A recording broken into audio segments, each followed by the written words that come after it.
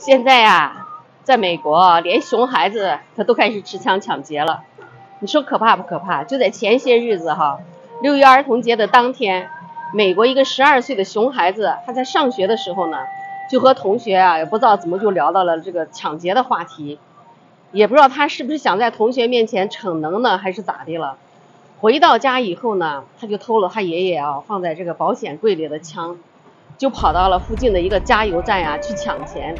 当时呢，这个店员还以为这个孩子拿着玩具枪是来恶作剧的，就跟孩子还开了句玩笑。结果这熊孩子直接对着天花板就开了一枪。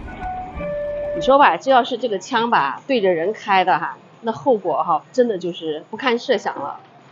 开枪以后呢，这个营业员他立刻就给了他几千美金。熊孩子呢刚跑了几个街区就被警察抓到了。现在这个孩子呢已经被送到了少年中心，法院呢指控他6项重罪。这一辈子真的就是毁了说起这个枪支泛滥的这个问题我只能感叹美国的这个持枪作案的风气真的是越来越坏了。我和大家其实都聊了也不止一次的这个关于枪支的问题因为枪支泛滥导致的真是一出出的悲剧，也真的是让我们越来越感觉到在这生活那种安全感没有以前那么好了